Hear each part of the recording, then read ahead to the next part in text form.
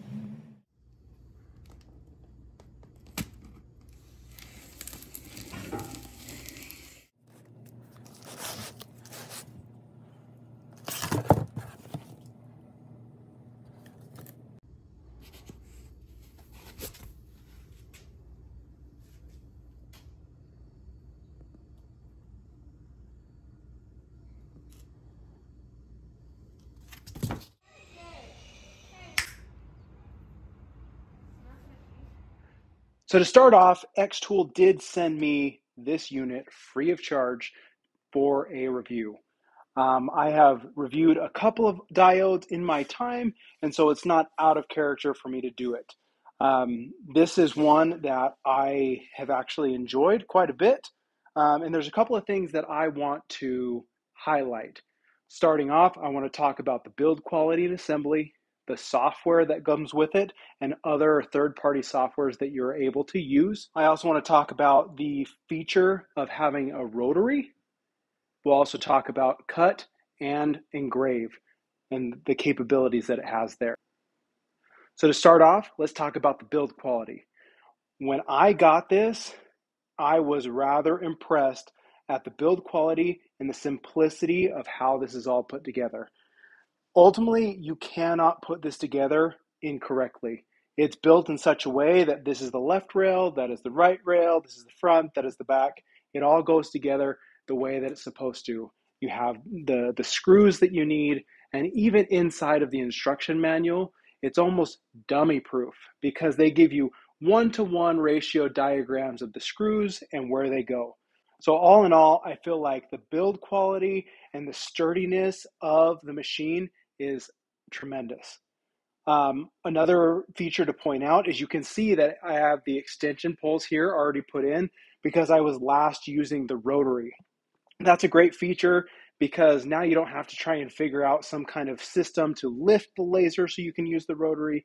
It's already designed to have these feet put in so that way it lifts the whole body of the laser so you can use the rotary at its appropriate height. Granted, if you have larger items that you're wanting to put on the rotary, you may still have to lift it higher or to use even the chuck feature, which is something that I haven't even had the time to get into, but it's pretty impressive from a small rotary to have that chuck available as well. So let's jump over and let's talk a little bit about software. So the XTool does come with software that you can use. It's fairly straightforward. It seems fairly user-friendly.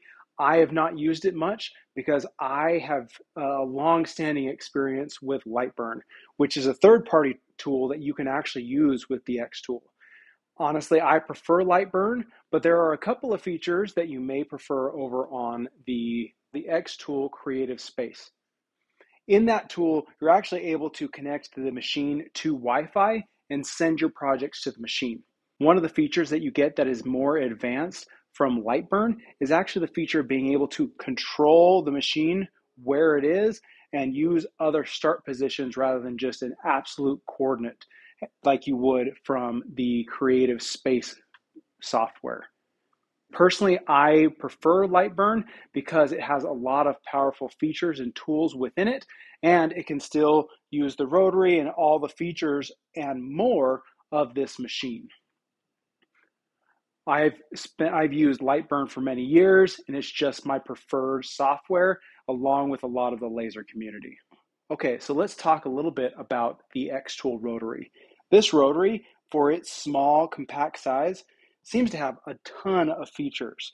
One, just to start out, the rotary itself is adjustable to better fit different kinds of drinkware or whatever cylindrical items that you're using. So you can actually go ahead and unscrew each one of these, move them over, move them closer, so that way it best fits what you're working on. Another added feature is the support here. So this support is that way you can use tapered items, put that down here, and it's nice and easy to adjust to help get the item level to the laser head. Nice feature. So last but not least, you can actually install the chuck onto this rotary. You adjust how this sits over here, and you're able to actually put the chuck off of this side and make it into a chuck rotary, which is better for your smaller items, say rings, jewelry, things like that, that need a chuck rotary. You can also use it for some of your smaller tumblers. So lots of different features there, but all in all, the rotary I have been pretty impressed with. I've done a couple of different cups on the rotary with this machine, and I'll show you a couple here, so take a look.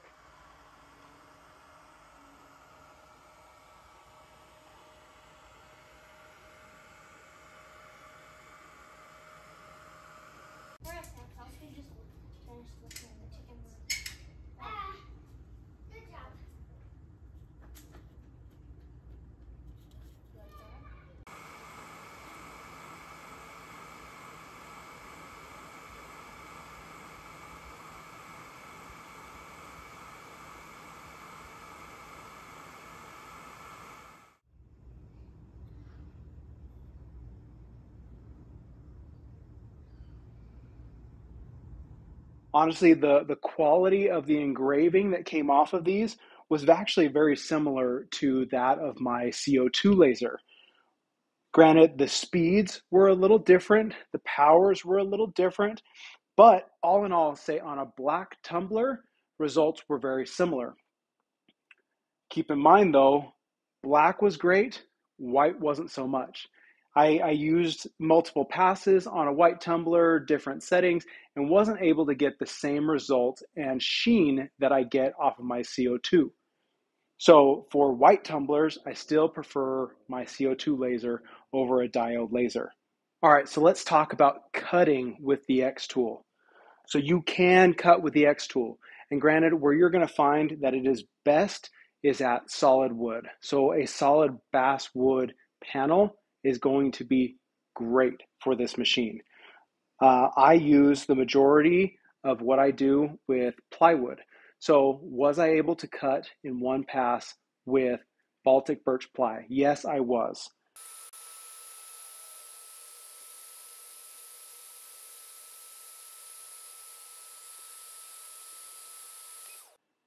It was not as clean or as pretty as my CO2 laser. And so that would still take the cake, and that would be part of my workflow.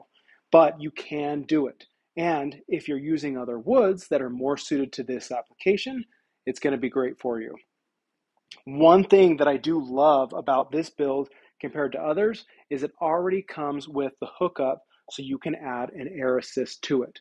So I actually have a pump from one of my other machines that I was able to just take the hose, plug into here, and have instant air assist. So one of the things that I love is that it does have that feature already built into it.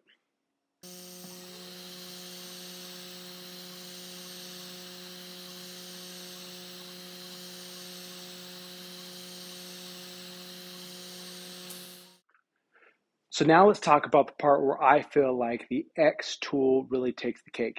And I feel like it's probably going to become part of my workflow for specific items that I like to use, is engraving.